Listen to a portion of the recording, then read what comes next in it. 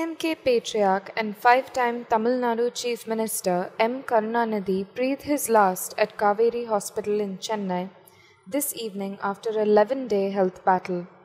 He was 94 years old. His health had seen a significant decline in the last 24 hours due to multi-organ failure. His death has led to an outpouring of grief in Tamil Nadu, with supporters coming out onto the streets to pay their respects to the Kalaignar. But there is already a controversy brewing over the allocation of the final resting place of the DMK patriarch.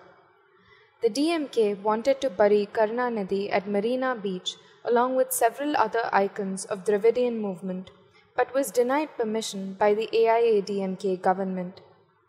The DMK has now sought an urgent hearing with the Chief Justice of the Madras High Court. The decision to deny the burial space has also led to clashes in several places, and the party's cadres were also lathi charged outside Kauvery Hospital.